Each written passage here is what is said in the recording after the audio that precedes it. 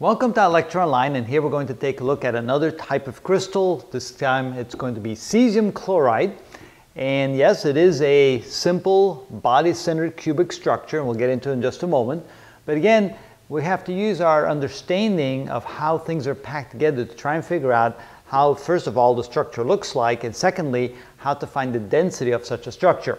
Now, I did put down the radii of each of the two ions and the atomic mass of each of the two ions so that we can figure out later on what the density of that structure is. But first of all, why is it a body-centered cubic structure? Well, we do have a positive ion, cesium, and a negative ion, chlorine, and typically the negative ions, the anions, are larger than the cations, and it is indeed the case here as well, but there's not a lot of difference. Notice the radius, 181 picometers for chlorine and 169 picometers for the cesium ion. So since they're about the same size, we have a different kind of structure here. And the way the structure works is that if we assume that we draw a cubic structure around by putting the corners at where the chlorine ions are, we have one single cesium ion in the center. Now, what is the number of cesium ions and what is the number of chlorine ions in each single structure? And I drew two structures side by side so you can see how the chlorine ions are shared by the cube on the left, the cube on the right. If I draw one on the front and right here, you can see then that they're also shared by the two cubes right in front here. And if I draw another set of 4 underneath, you can see that each chlorine ion is actually shared by 8 of those cubes, so that only 1/8 of each chlorine ion belongs to any one of the cubes, meaning there's only one chlorine ion for this cube and only one cesium ion, so there's a 1-to-1 ratio, which is good because that's what the molecule indicates. There's one cesium and one chlorine ion in a cesium chloride molecule like that.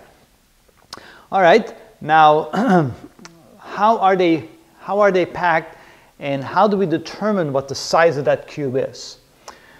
Well, there's two ways of looking at it. For example, you can imagine that the chlorine ions are touching. Since the cesium ion in the center is smaller, it's perhaps possible that the chlorine ions are all touching at the corners, so we're looking at something like this. And if that's the case, the size of the cube, the length of one of the sides of the cube would then be equal to 2 times the radius of the chlorine ion. If you then try to utilize that to find the density, you find that the density is much higher than the measured density of this compound. So that is not the way to do it. Another way to think about it is to go from front corner to back corner up here. So the bottom front to the rear top corner, and go diagonally across the cube. And then we can imagine that the diagonal, which is the square root of 3 times A is of course the side of the cube, would then be equal to 2 times the radius of the chlorine ion plus 1 time the diameter, which is twice the radius of the cesium ion.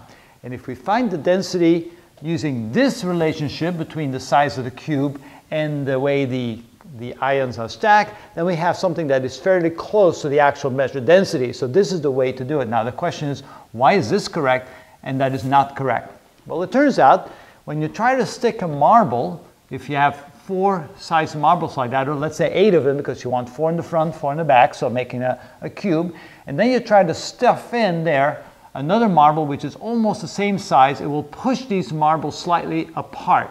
You'll find out then that they're not touching here, that there's actually a space in between, so that you end up with something that looks a little bit more like this. So we have the chlorine ion separated like that, and then the cesium ion looks more like this. So in that respect, you can see that they're not touching, and trying to use this as a model for the ionic structure, you will get an incorrect value. Now, since the ones on the back, in the front corner and the back corner in the back will then be touching, well, they're all touching this ion, of course, so the best way to find the dimension is to go from the front corner here to the back corner up on top, diagonally across, and use this particular formula. So it makes sense when you think about the relative size of those ions. So let's now try to find the density of this structure. That would be the mass divided by the volume.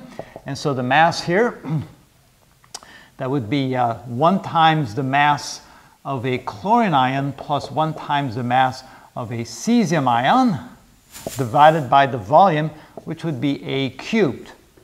Now, of course, we have to find out what A cubed is using our formula over there.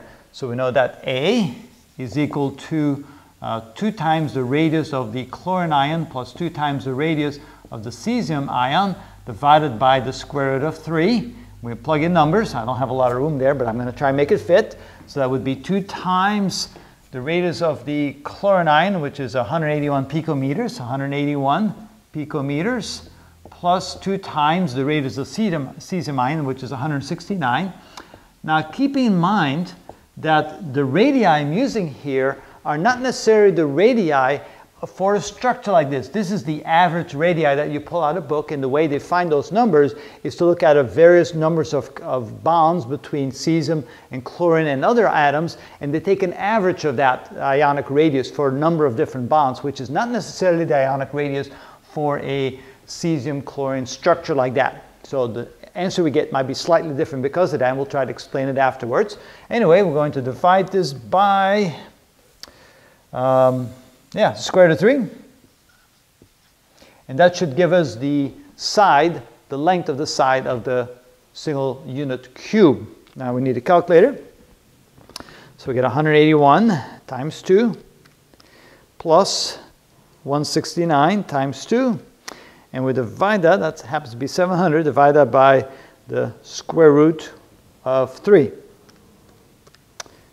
And that gives us 404.1 or so. 404 is close enough.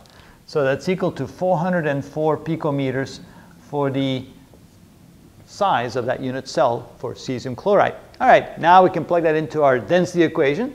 So this is equal to 1 time the mass of the chlorine ion, which is right there, 35.45 AMUs, plus the mass of a cesium ion, which is a much bigger ion, 132.9 AMUs.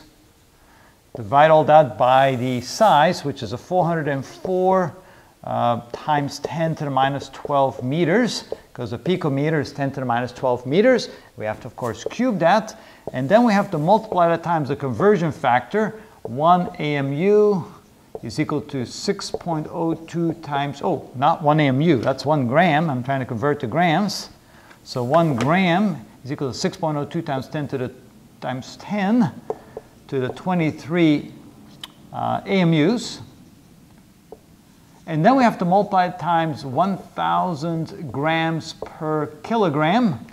And again, I'm putting my units in the wrong place. So 1 kilogram goes on top because that's what I'm trying to get, and 1,000 grams on the bottom. There we go. So this will convert AMUs to grams, and then converts grams to kilograms. So now we're ready to grab a calculator and figure out the density of cesium chloride. So let's see here. We have a 35.45 plus 132.9. We add that together. Now we have to convert that. So divide by 6.02 e to the 23rd. Divide by 1,000. Okay, now we divide that by 404 e to the 12 minus. And we have to cube that. Equals. And we get 4,241. So this is equal to 4,241 kilograms per cubic meter, which means it's 4.24 grams per cubic centimeter. Now, how does that compare to the actual value? So, well, since I don't have the actual value memorized, and if I find my glasses, I'm even in better shape. There we go. Actual value, 3,990, or 3.99. So the actual value is density equals 3.99 grams per cubic centimeter, which is a smaller density than the density we actually calculated. So why is that? Well, it turns out we assumed, when we looked at this crystal structure, that the radius could be determined by assuming that the chlorine ion is touching, the cesium ion is touching the chlorine ion there, which is probably true, so because they're oppositely charged, right? The cesium ion is positively charged, this is negative charge, negative, so they would be attracting each other. But what we still have is we still have the repulsive forces of these chlorine ions on the corners of that cube. And so we would expect that there's going to be a repulsive force this direction, this direction, this direction, and this direction. So even though the chlorine ions are being attracted by the positive sodium ion, which cesium ion, which is in the center, we expect a repulsive force between the chlorines, and so they resettle in such a way that the actual radii in this particular structure is probably slightly larger, because the repulsive forces, than the radius that we find in an average kind of bond. And so therefore, the actual value for the structure is probably a little bit more than 404 picometers. If it's a little bit more, that means we're dividing by a bigger number. We should then end up with a smaller number. So we're off by about 5%, but that's probably due to the additional forces that we did not account for in this particular case. Anyway, we can see that the result we got is pretty close to the actual measured answer by making these basic assumptions about the crystalline structure. And it's actually pretty fun when you start doing this and start getting the hang of it.